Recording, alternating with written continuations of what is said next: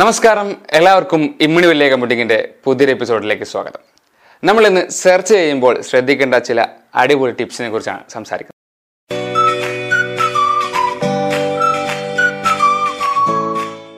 വിഷയത്തിലേക്ക് കടക്കുന്നതിന് മുമ്പ് രണ്ട് കാര്യങ്ങൾ. ഒന്ന്, തെങ്ങോസിനെ കുറിച്ച് മലയാളം ടെക്കിലെ അജിത്തുമായി നടത്തിയ ഇന്റർവ്യൂ കണ്ടു കാണുമെന്ന് പ്രതീക്ഷിക്കുന്നു. ആ ഒരു വീഡിയോ വന്നതിന് ശേഷം ഒരുപാട് സബ്സ്ക്രൈബേഴ്സാണ് നമ്മുടെ ചാനലിലേക്ക് എത്തിക്കൊണ്ടിരിക്കുന്നത്. ഞാൻ ഇന്ന് വീഡിയോ ചെയ്യുന്നതിന് മുമ്പായിട്ട് 2500ഓളം പുതിയ സബ്സ്ക്രൈബേഴ്സ് നമ്മുടെ ചാനലിലേക്ക് എത്തിയിട്ടുണ്ട്. 5600 കിടന്ന ചാനലിൽ പോയി 8000 സബ്സ്ക്രൈബേഴ്സ് എത്തി. കുറച്ചുകൂടി കഴിഞ്ഞാൽ നമ്മൾ 10000 ക്ലബ്ബിൽ കയറാൻ വേണ്ടി പോവുകയാണ്. അപ്പോൾ എന്തായാലും ആദ്യമായി അജിത്തിന് ഒരുപാട് നന്ദി അറിയിക്കുകയാണ് ഇത്തരത്തിലൊരു വീഡിയോ നമ്മളുമായി ചെയ്യാൻ കൂടെ നിന്നതിൽ. അതുപോലെ തന്നെ പുതുതായി വന്ന സബ്സ്ക്രൈബേഴ്സിനോടും ഒരുപാട് നന്ദിയുണ്ട്. നിങ്ങൾ ഇനി നിങ്ങളുടെ സുഹൃത്തുക്കളിലേക്കും ഈ ചാനൽ എത്തിക്കുക. ഒരു വർഷത്തിലധികമായി ചാനൽ തുടങ്ങിയിട്ട് ഇപ്പോഴും വലിയ റീച്ചിലേക്ക് എത്താൻ കഴിഞ്ഞിട്ടില്ല. നിങ്ങളെല്ലാവരും സപ്പോർട്ട് ഉണ്ടെങ്കിൽ മാത്രമേ എത്താൻ കഴിയുള്ളൂ. അപ്പോൾ ആ സപ്പോർട്ട് നിങ്ങൾ എല്ലാവരും ഞാൻ പ്രതീക്ഷിക്കുകയാണ്. അതുപോലെ തന്നെ അജിത്തിന്റെ ചാനൽ നിങ്ങൾ ആരും സബ്സ്ക്രൈബ് ചെയ്യാൻ വിട്ടിട്ടുണ്ടെങ്കിൽ 1,40,000 സബ്സ്ക്രൈബേഴ്സുള്ള ചാനലാണ്. നിങ്ങൾ ഒട്ടുമിക്ക ആളുകളും സബ്സ്ക്രൈബ് ചെയ്തിട്ടുണ്ടെന്ന് അറിയാം. എങ്കിലും ആരെങ്കിലും അത് കണ്ടിട്ടില്ലെങ്കിൽ ഞാൻ ഡിസ്ക്രിപ്ഷനിൽ നൽകുന്നുണ്ട്. പുള്ളിയുടെ ചാനൽ സന്ദർശിച്ച് നോക്കുക. നല്ല ക്വാളിറ്റി കണ്ടന്റ് നൽകുന്ന അടിപൊളി മലയാളം യൂട്യൂബറാണ്. അപ്പോൾ എന്തായാലും അത് എല്ലാവരും ഒന്ന് കണ്ടു നോക്കുക. അപ്പോൾ എന്തായാലും നമ്മുടെ രണ്ടാമത്തെ കാര്യത്തിലേക്ക് വരാം. രണ്ടാമത്തെ കാര്യം വേറെ ഒന്നുമില്ല. ഞാൻ 6 ദിവസമായിട്ട് 26 മുതൽ 30 വരെ തൃശ്ശൂർ കിലയിൽ ഒരു ട്രെയിനിങ്ങിലായിരുന്നു. ട്രെയിനിങ് വേറെ ഒന്നുമല്ല, സ്മാർട്ട് ഫോൺ അധിഷ്ഠിത വീഡിയോ ഡോക്യുമെന്റേഷൻ പരിപാടിയാണ്. അത് വളരെ ഗംഭീരമായിട്ട് നല്ല അടിപൊളി ക്ലാസ്സുകളായിരുന്നു. സുനിൽ എന്ന് പറയുന്ന ഒരു സാറാണ്, അതുപോലെ ഷാജൻ എന്ന് പറയുന്ന 2 സാറന്മാരാണ് ഇതെടുത്തത്. അവർ മാതൃഭൂമിയിൽ വർക്ക് ചെയ്യുന്ന, UN-ലൊക്കെ ഇതിന്റെ ട്രെയിനിങ് ഒക്കെ ചെയ്യുന്ന മൊബൈൽ ജേർണലിസ്റ്റിൽ ട്രെയിനിങ് ഒക്കെ കൊടുക്കുന്ന ആളുകളായിരുന്നു. അപ്പോൾ അതിൽ അവരുടെ ട്രെയിനിങ് കിട്ടിയത് വളരെയധികം ഹെൽപ്ഫുൾ ആയിട്ട് മാറിയിട്ടുണ്ട്. എനിക്ക് വീഡിയോ ചെയ്യാൻ വേണ്ടി ഒരുപാട് ടോപ്പിക് അവിടെ നിന്ന് കിട്ടിയിട്ടുണ്ട്. അതിൽ നിന്നും കിട്ടിയൊരു ടോപ്പിക്കാണ് ഞാനിപ്പോൾ ചെയ്യാൻ പോകുന്നത്. ഒരുപാട് ടോപ്പിക് അവിടെ നിന്ന് കിട്ടി. എന്തായാലും വരും വീഡിയോകളിൽ നിങ്ങൾക്ക് അതിലുള്ള ടോപ്പിക്ക് പ്രതീക്ഷിക്കാം. ഞാനിവിടെ പറയാൻ കാരണം വേറെ ഒന്നുമല്ല, ഞങ്ങൾക്ക് 6 ദിവസം ട്രെയിനിങ് കിട്ടിയത് ഇനി അങ്ങോട്ട് ജനുവരി 15 ശേഷം പഞ്ചായത്തുകളിൽ ട്രെയിനിങ് കൊടുക്കാൻ വേണ്ടിയിട്ടാണ്. ഓരോ പഞ്ചായത്തിൽ നിന്ന് 2 പേര് വെച്ചിട്ട് ട്രെയിനിങ് കൊടുക്കുകയാണ്. ഇതിന്റെ ഉദ്ദേശം എന്താ വെച്ചാൽ വേറെ ഒന്നുമല്ല, പഞ്ചായത്തിൽ ഒരുപാട് വികസന പ്രവർത്തനങ്ങൾ, ഒരുപാട് പ്രവർത്തനങ്ങൾ നമ്മുടെ കേരളത്തിനകത്ത് നടക്കുന്നുണ്ട്. പക്ഷേ അത് പലപ്പോഴും ഡോക്യുമെന്റ് ചെയ്യാതെ പോകപ്പെടുന്ന ഒരു അവസ്ഥയാണ്. അത് ഒഴിവാക്കാൻ വേണ്ടിയിട്ട്, അത് ഡോക്യുമെന്റ് ചെയ്യാൻ വേണ്ടിയിട്ടാണ് ഈ പരിപാടി നടക്കുന്നത്. അപ്പോൾ അതുകൊണ്ട് തന്നെ നിങ്ങൾ ഇത്തരത്തിലുള്ള വിഷയങ്ങൾ, സിനിമ പിടിക്കുന്നതിലോ മൊബൈൽ ഫോട്ടോഗ്രാഫിക്കോ ടെക്നോളജിയിലൊക്കെ താല്പര്യമുള്ള ആളുകളുണ്ടെങ്കിൽ നിങ്ങൾക്ക് പഞ്ചായത്തുമായി ബന്ധപ്പെടാം. ഇങ്ങനെ പരിപാടി ജനുവരി 15 കഴിഞ്ഞാൽ വന്നു തുടങ്ങും. ഇപ്പോൾ തന്നെ നിങ്ങൾ പഞ്ചായത്തുമായിട്ടൊന്ന് കോൺടാക്ട് ചെയ്തിട്ടേക്കുക. അങ്ങനെയാണെങ്കിൽ ആ റിക്വയർമെന്റ് വരുന്ന സമയത്ത് അവർ നിങ്ങളെ കോൺടാക്ട് ചെയ്യും. ജില്ലയിൽ നിങ്ങൾക്ക് ഇതിൻ്റെ ട്രെയിനിങ്ങിൽ പങ്കെടുക്കാം. 3 ദിവസത്തെ ട്രെയിനിങ് ആയിരിക്കും. ട്രെയിനിൽ ഒരുപാട് കാര്യങ്ങൾ പഠിക്കാനും പറ്റും. മാത്രമല്ല അതിനുശേഷം നിങ്ങൾക്ക് വീഡിയോ എടുത്തുകൊണ്ട് ഡോക്യുമെന്റേഷൻ ചെയ്യാൻ പോകുന്നതിനും ചെറിയ റെമ്യൂണറേഷനും പഞ്ചായത്തിൽ നിന്ന്, സർക്കാരിൽ നിന്ന് ലഭിക്കും. അപ്പോൾ അതൊന്ന് പറഞ്ഞിട്ടുന്നുള്ളൂ. അപ്പോൾ നിങ്ങൾക്ക് താല്പര്യമുള്ള ആളുകൾക്ക് പഞ്ചായത്തുകളുമായി ബന്ധപ്പെടാൻ ശ്രമിക്കാം. ഓക്കെ, അപ്പോൾ നമുക്ക് നമ്മുടെ ടോപ്പിക്കിലേക്ക് കടക്കാം. നമ്മൾ തമ്പനയിൽ പറഞ്ഞേക്കുന്നത് സോളാറിൽ നിന്നും സരിതനെ എങ്ങനെ ഒഴിവാക്കുന്നുള്ളതാണ്.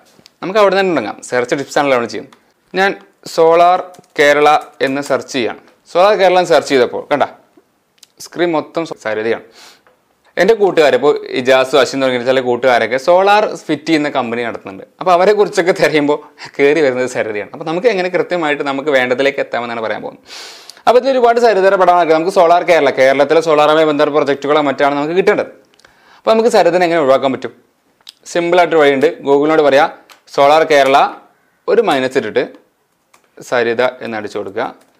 നമുക്ക് കേരളയിൽ നിന്നും സരിതനെ ഒഴിവാക്കിയുള്ള ചിത്രം മാത്രം തന്നാൽ മതി ഗൂഗിളിൽ എന്ന് പറഞ്ഞാൽ. അപ്പോൾ എന്ത് ചെയ്ത് ദേഹണ്ടല്ലേ, ഇപ്പം സരിതയില്ല. പക്ഷെ കുറച്ച് താഴെ ശാലിനി ഉണ്ട്. അപ്പോൾ മൈനസ് ശാലിൻ്റെ കൊടുക്കേണ്ടി വരും.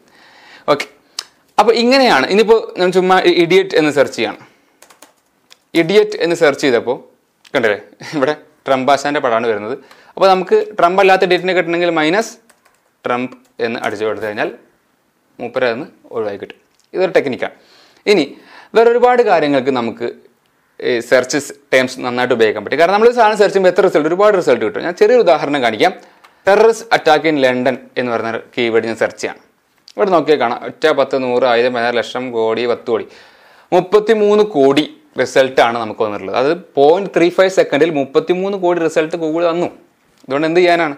കാലാകാലം ജീവിതകാലം മൊത്തം ഇരുന്ന് വായിച്ചു തീർക്കാൻ പറ്റില്ല. അപ്പോൾ നമുക്ക് കൃത്യമായിട്ടുള്ള ഒരു കാര്യത്തിലേക്ക് എത്തണം. അപ്പോൾ നമുക്ക് എങ്ങനെ ഇതിന് ഫിൽട്ടർ ചെയ്യാൻ പറ്റും? ഇപ്പോൾ ശരിക്കും ഗൂഗിൾ ആശം ചെയ്യുന്നത് എന്താ വെച്ച് കഴിഞ്ഞാൽ ടെററിസ്റ്റ് എന്നുള്ള വാക്കുള്ള ആർട്ടിക്കിൾ, അറ്റാക്ക് എന്നുള്ള വാക്കുള്ളത്, ലണ്ടൻ എന്നുള്ള വാക്കുള്ളത്, ടെററിസ്റ്റ് അറ്റാക്ക് എന്നുള്ള വാക്കുള്ളത്, അറ്റാക്ക് ലണ്ടൻ എന്നുള്ള വാക്കുള്ളത്, അങ്ങനെ എല്ലാ വാക്കുകളും ഇൻഡിവിജ്വലും കോമ്പിനേഷനും ഒക്കെ ഉള്ള സാധനങ്ങൾ മൊത്തം ലിസ്റ്റ് ചെയ്തേക്കാണ്. അപ്പോൾ അതിൽ ഒരുപക്ഷെ ലണ്ടനിൽ നടന്ന സൗന്ദര്യ മത്സരത്തിൻ്റെ വാർത്ത ഉണ്ടാവാം, ആർക്കെങ്കിലും ഹാർട്ട് അറ്റാക്ക് വന്ന വാർത്ത ഉണ്ടാവും, പല വാർത്തകളുണ്ടാവാം. നമുക്ക് ആവശ്യമുള്ളതൊക്കെ ആയിരിക്കില്ല പോകുന്നത്. അപ്പോൾ നമുക്ക് കൃത്യമായിട്ട് ആവശ്യമുള്ളതൊക്കെ ചുരുക്കണമെങ്കിൽ ഈ കൃത്യം വാക്ക് മാത്രം ഇങ്ങനെ ഓർഡറിൽ, ടെററിസ്റ്റ് അറ്റാക്ക് ഇൻ ലണ്ടൻ എന്നുള്ള ഓർഡറിൽ വരുന്നത് മാത്രം മതിയെങ്കിൽ നിങ്ങൾ സിമ്പിളായിട്ട് ചെയ്യേണ്ടത് 2 തലക്കിലും ഒരു കോഡ്സ് അങ്ങോട്ട് കൊടുക്കുക. ഡബിൾ കോട്ട്സ് അങ്ങ് ഇട്ടിട്ട് എൻ്റർ അടിച്ചു കഴിഞ്ഞാൽ ടെററിസ്റ്റ് അറ്റാക്ക് ഇൻ ലണ്ടൻ എന്ന് പറയുന്ന ഫ്രേസ് അതുപോലെ വരുന്ന ആർട്ടിക്കിൾസ് മാത്രം നിങ്ങൾക്ക് ലിസ്റ്റ് ചെയ്യും. അപ്പോൾ ഇവിടെ നോക്കിയാൽ കണ്ട എത്രയായി 33 കോടിയിൽ നിന്നും 1 10 100 1000 10 ലക്ഷം 5,25,000 എന്നുള്ള രീതിയിലേക്ക് റിസൾട്ട് കുറഞ്ഞു. 5 ലക്ഷം. പക്ഷേ 5 ലക്ഷം നമ്മൾ വായിച്ച് തീരുമ്പോഴേക്കും ഒരുപാട് സമയമാവും. അപ്പോൾ നമുക്ക് ഒന്നും കൂടി ഇതിനെ ഫിൽട്ടർ ചെയ്യാം. എങ്ങനെയൊക്കെ ഫിൽട്ടർ ചെയ്യാം?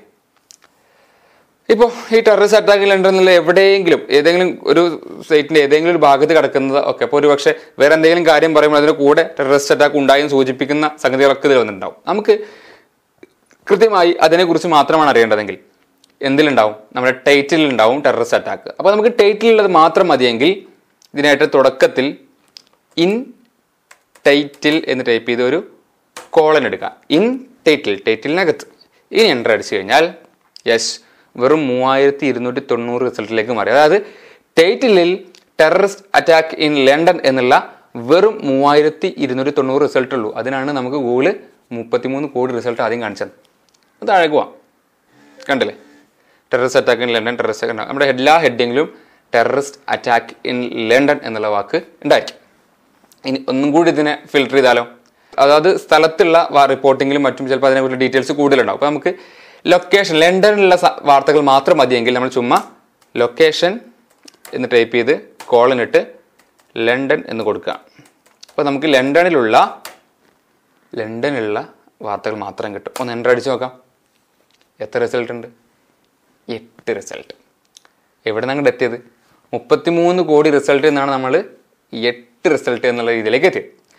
അപ്പോൾ ഇങ്ങനെയാണ് കുറച്ചും കൂടി സ്പെസിഫിക് ആയിട്ട് നമുക്ക് വേണ്ട കാര്യങ്ങളിലേക്ക് നമ്മൾ റിസൾട്ട് സെർച്ച് ചെയ്യാം. ഇപ്പോൾ നമ്മൾ സാധാരണ പ്ലസ് അടിച്ച് സെർച്ച് ചെയ്യാറുണ്ടല്ലേ? എന്തെങ്കിലും സാധനം പ്ലസ് എന്തെങ്കിലും സാധനം, അതിൻ്റെ ആവശ്യമില്ല. നമ്മൾ സ്പേസ് ഇട്ട് ഓട്ടോമാറ്റിക്കലി അത് ഗൂഗിൾ പ്ലസ് ആയിട്ട് തന്നെ എടുക്കുന്നത്. പക്ഷേ മൈനസ് എടുക്കാം. മൈനസാണ് നമ്മളിപ്പോൾ സരിത്തിന് മൈനസ് അടിച്ചിട്ടാണ് ഒഴിവാക്കിയത്. അപ്പോൾ നമുക്കിത് ഒഴിവാക്കണമെങ്കിൽ നമുക്ക് മൈനസ് ഉപയോഗിക്കാം. പ്ലസ് നമുക്ക് അടിക്കേണ്ട കാര്യമില്ല, സ്പേസ് ഇട്ടാൽ മതി. നേരെ മറിച്ച് ഇൻ ടൈറ്റിൽ എന്ന് പറഞ്ഞാൽ നമുക്ക് ടൈറ്റിൽ മാത്രം സെർച്ച് ചെയ്യാൻ പറ്റും. ലൊക്കേഷൻ കൊടുത്ത ലൊക്കേഷൻ മാത്രം സെർച്ച് ചെയ്യാൻ പറ്റും. ഇങ്ങനെ ഒരുപാട് കാര്യങ്ങളുണ്ട്. ഇപ്പോൾ നമ്മൾ നിപ്പയെക്കുറിച്ച് സെർച്ച് ചെയ്യാണ്. ഞാൻ നിപ്പ എന്നടിച്ചു. നിപ്പയെക്കുറിച്ചുള്ള ഒരുപാട് ആർട്ടിക്കിൾസ് വന്നു. ഇനി നിപ്പയെക്കുറിച്ച് കേരളത്തിൽ എന്തൊക്കെ വന്നു വെച്ചാൽ നമുക്ക് ലൊക്കേഷനിൽ കേരള എന്ന് വേണമെങ്കിൽ കൊടുക്കാം. അല്ലെങ്കിൽ ഒരു പ്രത്യേക സൈറ്റിൽ മാത്രം വന്നത് കൊടുക്കണം എന്ന് വിചാരിക്കാം. അപ്പോൾ ഞാൻ എന്ത് ചെയ്തു? ഞാൻ ഇൻ URL എന്ന് ടൈപ്പ് ചെയ്തിട്ട് കോളൻ ഇട്ടിട്ട് kerala.gov.in നിപ്പ എന്നടിച്ചു കഴിഞ്ഞാൽ സംഭവിക്കാൻ പോകുന്നത് kerala.gov.in എന്ന് പറഞ്ഞ സൈറ്റിലുള്ള മാത്രം റിസൾട്ടുകൾ മാത്രം ഇവിടെ കണ്ടാൽ നമുക്ക് 198 റിസൾട്ടുള്ളൂ. ഇനി നമുക്ക് ഇതുമായി ബന്ധപ്പെട്ട് ഫയൽസ് മാത്രം കിട്ടണമെങ്കിൽ എന്തെങ്കിലും പ്രത്യേകം ഫയലായിട്ട് നമുക്ക് സെർച്ച് ചെയ്യാം. ഇപ്പോൾ ഈ നിപ്പയുമായി ബന്ധപ്പെട്ട ഫയലുകളുണ്ടെങ്കിൽ ഇപ്പോൾ കേരള നമ്മൾ ഒഴിവാക്കുകയാണ്.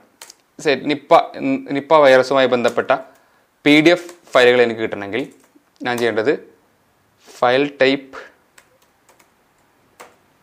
PDF എന്നടിച്ചു കഴിഞ്ഞാൽ PDF ഫയലുകൾ മാത്രം എനിക്ക് കിട്ടും. അതുപോലെ ഇൻ സൈറ്റിൽ മാത്രം സെർച്ച് ചെയ്യാൻ, ഒരു സൈറ്റിനകത്ത് സെർച്ച് ചെയ്യാൻ, അങ്ങനെ ഒരുപാട് കണ്ടന്റ്സ് അവൈലബിൾ ആണ്. അപ്പോൾ ഇതിലുള്ള സെർച്ച് ടേംസ് ഒക്കെ ഞാൻ ഡിസ്ക്രിപ്ഷനിൽ കൊടുക്കുന്നുണ്ട്.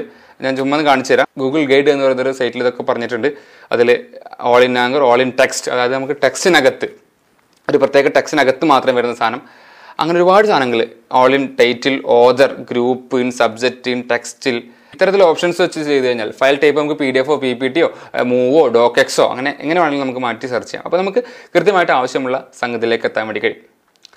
ഇനി ഇമേജ് സെർച്ച് ചെയ്യുമ്പോൾ ശ്രദ്ധിക്കേണ്ട വേറെ ചില കാര്യങ്ങളുണ്ട്. ഇപ്പോൾ നമുക്ക് ഇന്ന് ഇമേജ് സെർച്ച് ചെയ്യാം. അപ്പോൾ ഞാൻ ഇമേജിൽ ഞാൻ പിണറായി എന്ന് സെർച്ച് ചെയ്യാം. പിണറായി വിജയൻ സെർച്ച് ചെയ്യാം. കണ്ടില്ലേ? പിണറായി വിജയൻ്റെ പടങ്ങൾ വന്നു. ഇനി ഇതിലൊന്ന് നോക്കിക്കഴിഞ്ഞാൽ ഇപ്പോൾ ടൂൾസ് എന്നൊരു ഓപ്ഷൻ ഉണ്ട്. അപ്പോൾ അവിടെ കഴിഞ്ഞാൽ സൈസ് നമുക്ക് ഏത് സൈസിൽ വേണമെങ്കിലും ഡൗൺലോഡ് ചെയ്യാം. എക്സാക്ട്ലി ഇന്ന സൈസ് വേണം, അല്ലെങ്കിൽ ഇതിനേക്കാൾ വലുത് വേണം, മീഡിയം വേണം, ഐക്കൺ ആ രീതിയിൽ മതി. കളർ ഞാനൊരു മഞ്ഞ സെലക്ട് ചെയ്യണം.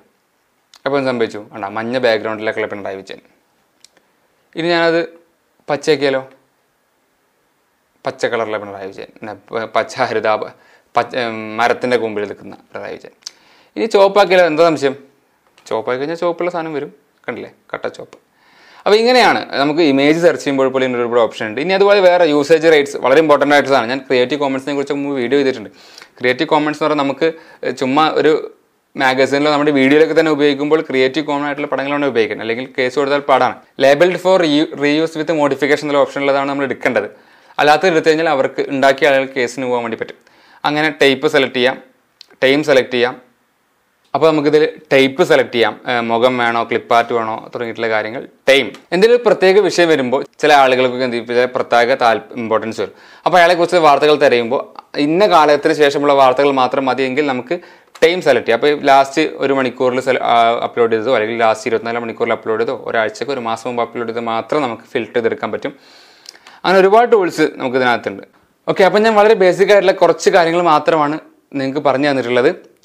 ഇതുപോലെ നമുക്ക് നമ്മുടെ സെർച്ചിനെ എക്സാക്റ്റ് ആക്കാൻ വേണ്ടി ഒരുപാട് കാര്യങ്ങൾ ഉപയോഗിക്കാൻ വേണ്ടി പറ്റും. ഇത്തരത്തിലുള്ള എല്ലാ സാധനങ്ങളും ഉപയോഗിച്ചാൽ നമുക്ക് കൃത്യമായിട്ട് നമുക്ക് വേണ്ട സ്ഥാനത്തിലേക്ക് എത്താൻ വേണ്ടി പറ്റും.